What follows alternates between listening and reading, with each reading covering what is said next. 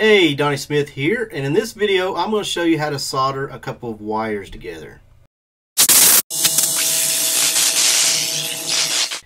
Yeah, so my son just got a 2004 Sierra pickup, GMC Sierra pickup, and he took the stereo out and wants to put an aftermarket stereo in. And to do that, you need to buy the harness. You got the plug that goes into the aftermarket radio, and then you got the stock OEM plug-in. Well, you need a plug-in that goes from your new aftermarket radio that goes into the OEM plug.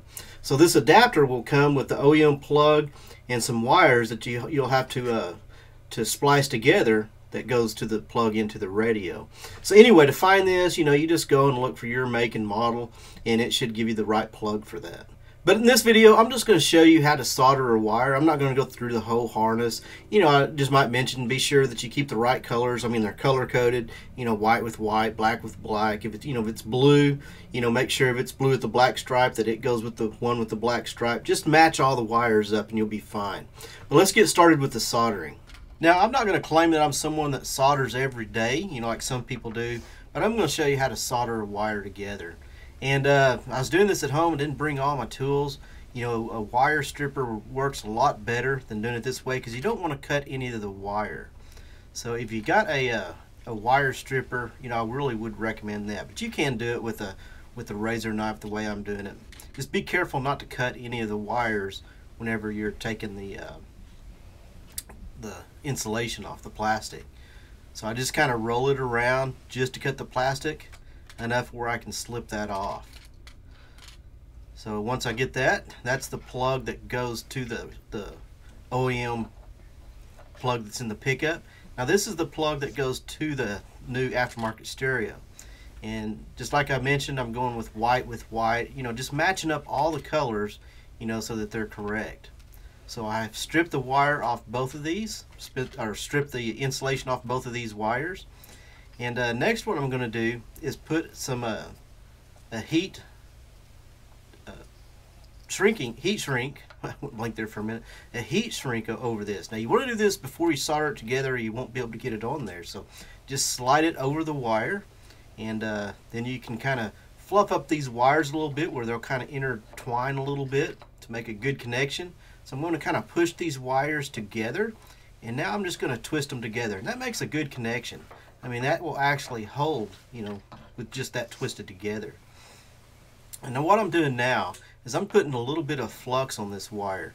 Now, you can do this without flux, but this really helps the solder, flow into the connection there, into all the wires. So I've got some electrical solder here. It's a lead-free solder that I'm using. And I'm going to put the solder gun underneath the wire and heat the wire up, preheat it, and when it's warm, I'm going to put the solder on the top. That just kind of allows the solder to flow into the wires, and that way it makes a real good solder connection. So I'm heating it up, and when that flows in, it'll kind of flow around that entire wire, and that flux helps that happen, helps it kind of flow into the wires a little bit better. So I'm doing that, heating it up, and like I said, someone that solders every day, does a lot of electrical work, they can probably do a lot better job at this than me. But whenever I was doing it, I did get a lump on there, kind of like a little bit heavy in one end. If you do that, and you'll see me do it here in a minute, right there, kind of rub it in where it's not real lumpy, because remember, we've got this heat shrink we've got to pull over this connection. And there's a huge lump of solder sticking there. It's not going to slide over good. Now you want to allow that to cool, and I'm just going to slide this heat shrink on. And again, I'm a little bit unprepared, I will admit that, because this type of torch lighter does not work. It's too hot, but it's all I had. But really just a regular cigarette lighter works the best because it doesn't get quite as hot. So I'm just having to give this a little bit of heat at a time, and then that just shrinks up and makes a good tight fit.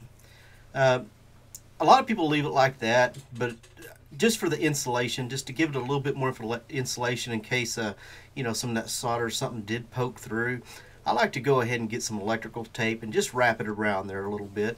And this is just to give it a little bit more insulation, between the other wires, so you know if something ever poked through, they're not going to hit. So again, this probably isn't necessary, just something that I like to do. So I got that on, and make sure it's good and tight, and as you can see, this makes a good tight fit. It's a strong wire, and now you're ready to go to the next one. Well, I hope you enjoyed this short video. If you did, be sure and give me a thumbs up, give me a like, share this with your friends, and we'll talk to you in the next video.